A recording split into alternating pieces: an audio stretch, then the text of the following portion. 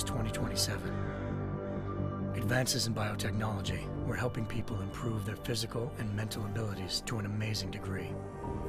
Provided, of course, they had enough money.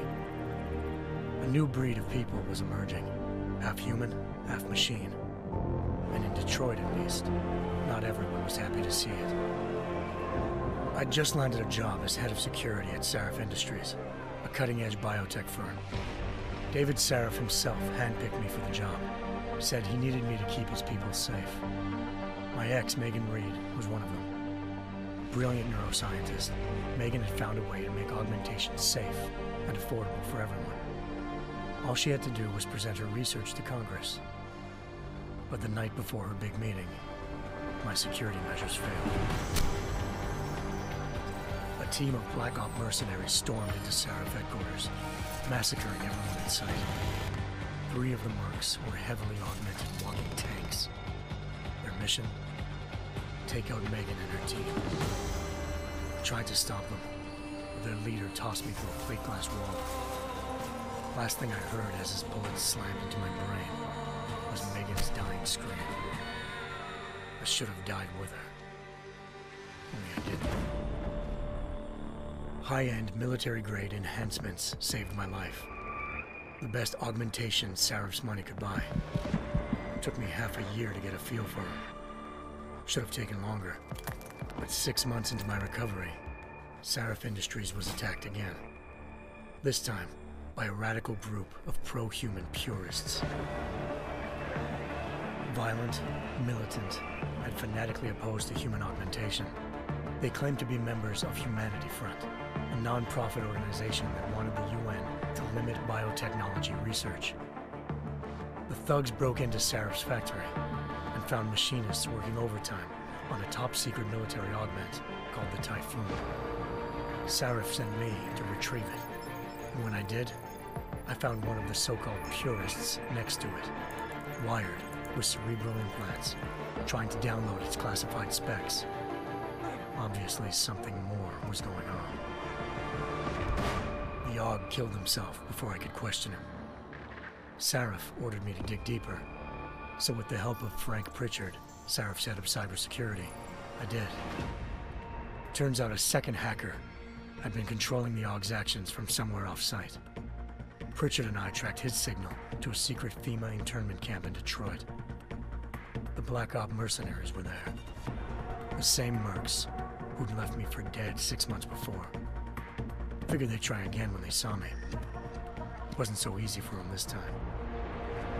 I took out the tank named Barrett, even got him to give me a new lead.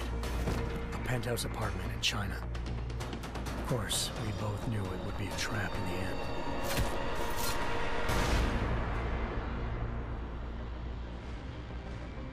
Hengsha Island, China. Home to a city so crowded, they had to build a second city on top of it. Trying to find clues in Hengsha wouldn't be easy. Lucky for me, I wasn't alone. Farida Malik, Sarif Industries' ace pilot, had lived in Hengsha before. A good person to have on your side. She knew enough about the place to get me around. Malik dropped me in the lower city, close to the penthouse Barrett had told me about. Bell Tower Associates, a private security firm under contract to the Chinese government, had agents tossing the suite when I arrived. Just not for the reason I'd been expecting. Turns out the man who lived there was a criminal hacker named Van Bruggen. The same hacker who'd been remotely controlling the AUG in Sarif's factory. Van Bruggen's panicked decision to force the man to commit suicide had been a mistake. Now his mercenary partners were gunning for him, and I needed to find him before they did.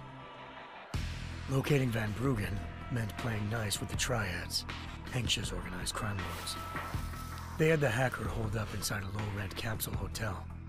By the time I found him, Van Bruggen had no qualms giving up the woman who hired him. Zhao Yunru, president of the Taiyang Medical Corporation. According to Van Bruggen, Zhao wanted to monopolize the augmentation industry and had hired Black Op mercenaries to destabilize her competition. Sarif Industries was at the top of her list. To prove this, I needed to get inside TYM and grab a surveillance hologram off a server. I suspected Van Bruggen was hiding something when he told me this, but nothing could have prepared me for what I saw. Megan wasn't dead. She and her 4 best researchers had been kidnapped, spirited away somewhere while their kidnappers made it look like they were dead. Desperate to learn more, I confronted Zhao in her penthouse.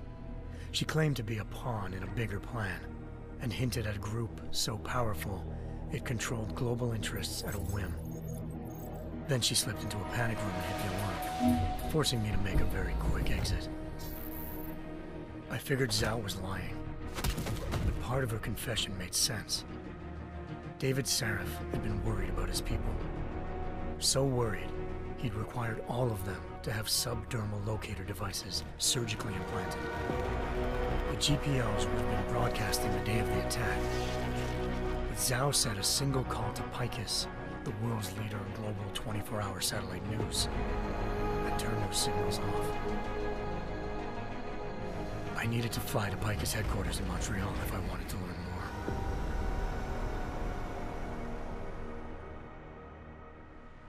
Eliza Cassan, Ps4 Communications' First Lady of News. Malik thought I was reaching when I told her Eliza was involved in this.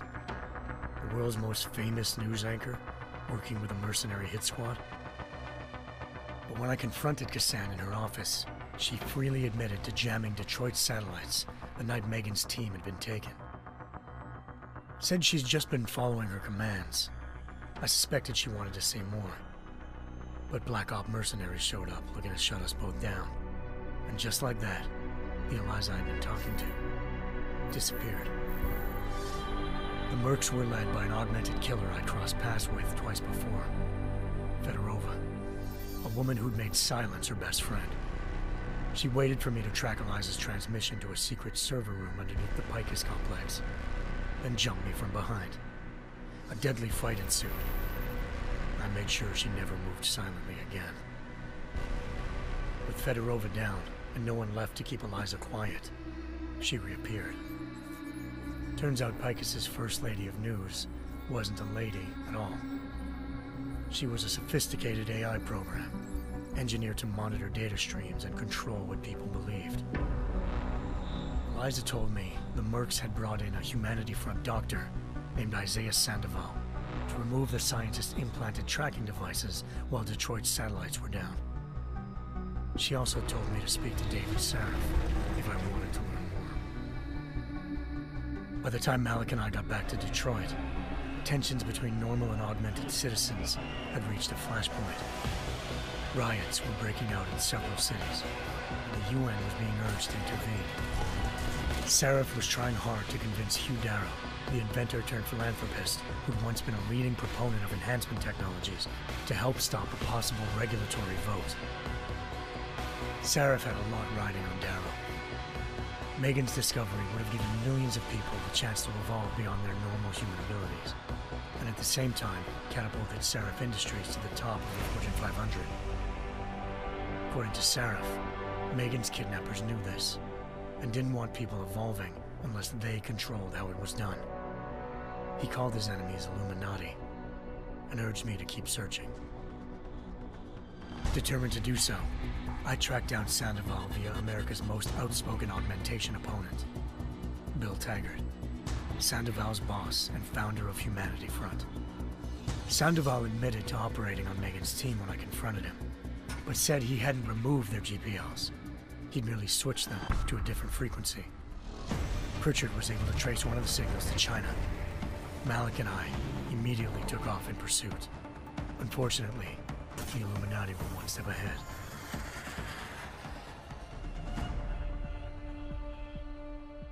Ambushed. Shot out of the sky by Bell Tower Associates, seconds after entering Hengsha's airspace. Malik's piloting skills saved me. After a tense and bitter struggle, I escaped into Lower Hengsha. The tracking signal I was following led straight to the Triads, or more specifically, to the augmented arm of Tong Si-hung, leader of a gang of augmentation harvesters. Tong said they'd taken the arm off a corpse, which Bell Tower had left at their door, meaning at least one of Sarif's scientists was dead. Maybe not the rest of them, though. Tong pointed me to a port used for human trafficking and helped me slip aboard a bell tower ship. It was sailing to Rifleman Bank Station, a military base in the South China Sea. Bell Tower was holding kidnapped civilians as prisoners there, and using them to perfect the Hyron Project, a human-computer interface that left most of its test subjects dead. My search for Megan would have ended then, if not for a mysterious ally named Quinn. In exchange for my help exposing Bell Tower, he slipped me aboard a second ship headed to Singapore, and an Illuminati-run biotech facility called Omega Ranch. 3 of Seraph's scientists were there, forced by their captors to create a technology capable of remotely shutting down augmented abilities. Thanks to an emergency recall notice issued by the World Health Organization, millions of people all over the world already had the biochip installed. With the help of the scientists, I tracked Megan to a private section of the ranch. There, I ran into Yaron Namir, the walking tank who'd put a bullet in my brain the first time we met. He'd teamed up with Zhao and was hoping to catch me off guard. Their little ambush didn't work. I found Megan in a suite belonging to Hugh Darrow, the billionaire philanthropist who'd Seraph had called on for help. Darrow had convinced her to go along with the biochip plan by promising to sabotage the tech. As she was explaining this, Darrow appeared in a global broadcast, telling the world that augmentations would be the death of mankind. Then he activated the biochips to prove his point. All over the world, augmented people flew into a killing frenzy. Darrow had betrayed everyone, and it was up to me to set things right. To do it, I had to reach Panchaea, a massive installation in the Arctic